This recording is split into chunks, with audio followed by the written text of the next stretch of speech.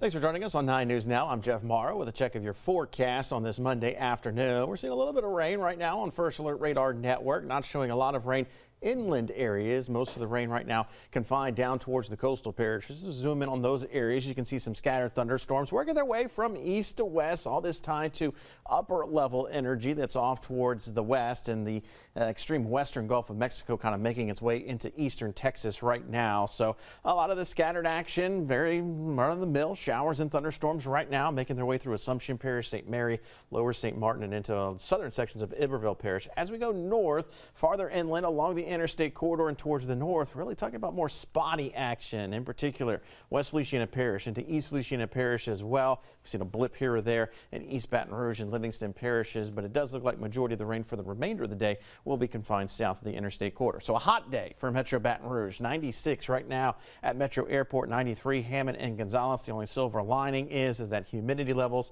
still remain a bit down. So we're not into that oppressive category, meaning we're not seeing a big separation between the air temperature and the feels like temperature, but feels like temperatures currently right now into the triple digits here in the metro area with 104 right now at Baton Rouge. Taking a look at your next 6 hours, you can see temperatures working their way down through the 90s and into the 80s once we get past sunset. Now we'll keep a mention of a few showers in the forecast for the rest of the daylight hours, but once we lose the daytime heat, and that's our trigger for showers and thunderstorms for today, whatever rains we do have out there will begin to fizzle out. But over the next 3 days, we are going to be dealing with elevated rain chances. So it's day by day. We're going to be seeing an increase. Still going to be mainly dry for tomorrow. So you see that daytime high climbing to 97. But as we increase those rain chances, the daytime highs will start to come down. Now we're expecting heat advisories to return by Wednesday. That's because humidity levels will be on the climb and pockets of heavy rainfall will be possible because this humidity is going to be tied into a slug of deep tropical moisture that's going to be moving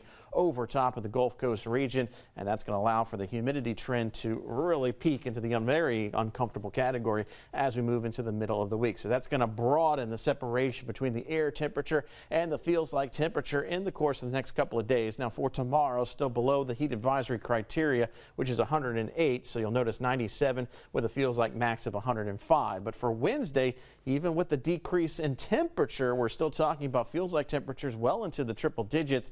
Thursday, though, we may be cool enough thanks to the cloud cover and the passing rains. Again, Thursday, a likely chance of rain in our forecast. We may be able to hold off on those heat advisories. So again, the upper level low moving into East Texas right now should be mainly dry as we go into the evening hours tonight. And for tomorrow, still a mainly dry forecast. You see a couple of isolated showers showing up here on Futurecast. But once we get into Wednesday, more of a scattered coverage during the afternoon. Here we are paused at 3 o'clock, and then as we make our way into Thursday, could have 2 rounds of rain. Looks like Futurecast projecting a morning round and then projecting another afternoon round. So widespread rain, potential for some heavy pockets as well. But those heavy pockets probably not going to translate into a flood concern. You can see highlighting here along the immediate coastlines, probably we're going to see our heaviest rainfall, but inland areas all registering under an inch of rainfall, closer to that half-inch category. So manageable rainfall totals, it does look like as we make our way through the next couple of days. We're going to take a short break. We'll be right back with an update on your Monday evening commute right after this.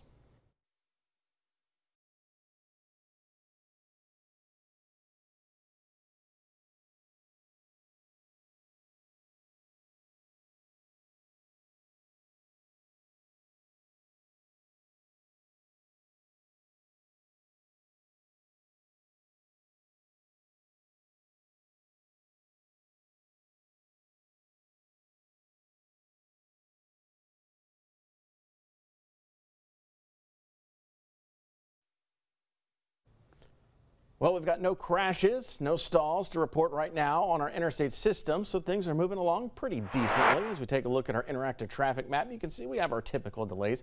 Generally on I-10 eastbound as you come into the city from West Baton Rouge. That's slowing down traffic right at the 10-110 merge and then continues to kind of stay slow as you go past Acadian right now. So let's take a look at some of our camera shots. This is the 10-110 merge camera looking back towards that, and you can see slow moving traffic in that eastbound direction, slowing traffic down coming out of downtown as well. well just a little bit. And you can see as you head out towards Acadian, traffic moving away from the camera is that eastbound drive, slow until you get past College. Westbound, though, moving along pretty nicely. Here's a look at our westbound drive times. You can see they're all pretty much in the green, just a slight yellow for I-10 westbound from the 1012 into the downtown area, sitting at 4 minutes. Our only slowdown really is coming from West Baton Rouge Parish into East Baton Rouge Parish. Right now from LA 415 Lobdell to the 1012, we're talking about a 16-minute drive. It's about double what a delay-free drive would typically take you. Average speed at 30 miles per hour. Still not seeing much in the way of slowdowns heading out to Livingston or Ascension parishes. We'll have a full newscast coming up at 4 o'clock with your news headlines, weather, and much more.